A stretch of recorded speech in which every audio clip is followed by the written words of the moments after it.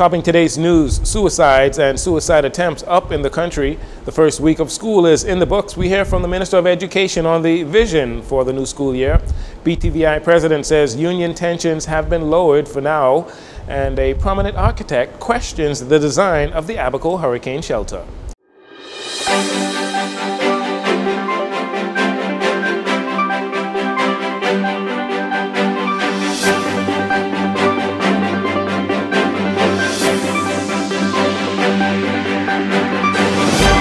Good evening, Bahamas. I'm Jcn Saunders. This is your JCN Evening News, and it is a pleasure to have you join us. Mental health officials say that the Bahamas is recording an alarming increase in suicides. In fact, statistics show that up to April of this year, suicide attempts increased by 86% and suicides increased by 25%. Next week, Tuesday, the focus will be on suicide prevention and awareness on Orange Alert Day. Betsy Duvalier, Assistant Director of Communications at Sandilands Rehabilitation Center, said on Orange Day, Sandilands will host a symposium to provide access to resources to help people struggling with mental health issues. Duvalier says, like in many nations, Bahamians are challenged with stress, economic difficulties, and devastating natural disasters, all of which contribute to a mental health crisis. Unfortunately, many Bahamians shy away from getting help because of the stigma and discrimination. Sandilands officials hope to change that narrative. Meanwhile, a 45-year-old man on Grand Bahama tried to kill himself yesterday. Reports say officers were alerted to the incident shortly before 10 a.m. at a residence on Bass Lane, where they found the man with self-inflicted injuries to his wrist and a severed left finger. He also ingested a quantity of over-the-counter pills. He was transported to hospital for further medical attention and evaluation. Investigations are ongoing. Now that the first week of school is completed and went relatively smoothly for the most part, despite some concerns expressed by the Bahamas Union of Teachers President Belinda Wilson that school repairs are still ongoing in some areas and a shortage of teachers for some subjects. However, we hear from the Minister of Education, Technical and Vocational Training, Glennis Hannah Martin, on the overall vision for the new school year. We will move as a ministry department as a well-oiled engine in the delivery of education, that our young people during this process, where there are gaps, those gaps will be closed. Where they are soaring, they will soar further. We want them articulate, confident, high-performing.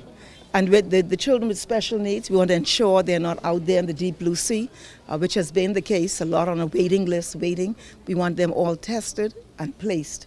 And so we want every child in the system active, productive, and we're hoping that at the end of this school year, we're going to see some amazing results. I'm confident that we're going to see that. The Education Minister has commended teachers for their hard work and dedication and noted that parents will play a major part in student behavior and academic progress this school year. In mid-July, during the summer break, staffers who are members of the Union of Tertiary Educators of the Bahamas, UTEB, they led a protest. Led by Dr. Anastasia Brown, they protested outside the entrance of the Old Trail campus of Bahamas Technical and Vocational Institute, complaining that they have yet to receive full benefits of their industrial agreement that they signed with the Bahamas Technical and Vocational Institute, BTVI, almost a year ago. Thursday, Dr. Linda Davis, BTVI's president, was asked for an update on those concerns expressed by the union. So, you know, industrial relations are industrial relations, and BTVI has embraced the opportunity to partner with unions, to partner with all stakeholders. And I believe the unions would be the first to say that we have been very open and amenable to working out differences. I think the fact that we started the academic year without incident suggests to you that things have been resolved, at least at this juncture. Will there be no issues going forward? I doubt that, but you know, I have a saying that a mentor of mine always said, in conflict sometimes the best decisions and actions emerge. And so we look forward to working very closely with unions, with all stakeholders. Industry is extremely important to BTVI because without industry, of course, we would not exist. Dr. Davis said in addition to UTEP, BTVI has also been working with the Bahamas General Workers Union to work through the challenges there as well. As I'm aware, the supplementary agreements have been worked out.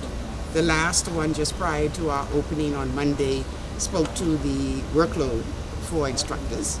And I believe, as indicated, as we began the semester, the academic year without incident, as far as I'm aware, we are on a good wicket. And so, as I indicated, we have sat to the table, as we do with both unions, not only UTEB, but the Bahamas General Workers Union, and we have worked through where there have been challenges. So I think we're satisfied where we are at this juncture. As issues emerge, we do, as all partners do in good industrial relations, we sit around the table and we work through those. BTVI President Dr. Linda Davis. And finally in this segment, the hurricane shelter being built on the island of Abaco that saw 50% of its trusses for the roof collapse this past weekend is supposed to be able to withstand Category 5 winds, which are sustained winds greater than 157 miles per hour. However, while appearing as a guest on Love 97's Issues of the Day radio talk show with host Christian Jones, prominent architect Michael Foster said he and others in the industry have concerns with the design of the building if it is truly to be a hurricane shelter, especially its roof. Architecturally, look at the eave, the edge, what they call the overhang. Some architects would argue that that overhang is really assisting a hurricane, the vortex, to lift a roof.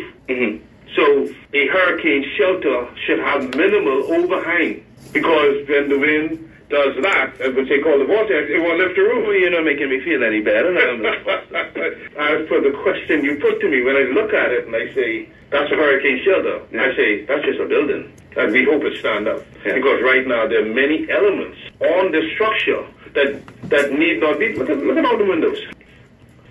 Mr. Foster said the Marsh Harbor area of Abaco in particular will always be vulnerable to storm surges, and he explains why. You know Abaco is two islands, right? Greater Abaco and Little Abaco? No, north and south. Because in the middle of Marsh Harbor, it's a swamp. Nature designed it that when huge waves came in, the water would make its way from one side to the next. That's why Marsh Harbor flooded so badly. And pigeon peas in the mud, no, they swamps. And over years we filled them in. Nature didn't make it. So if you get a movement of water, it's going to erode. Mr. Foster and the host also expressed concerns about the foundation of the shelter not being built high enough to withstand storm surges like that during Hurricane Dorian, estimated to reach upwards to 23 feet. He suggested consideration should have been given to building the shelter on pilings. Last Sunday, September 1st, marked the 5th anniversary of Hurricane Dorian that saw sustained winds up to 180 miles per hour and wind gusts above 200 miles an hour, in addition to the storm stalling just north of Grand Bahama for some 34 hours. You're listening to JCN News. We'll take a break here. We'll be right back after these commercials.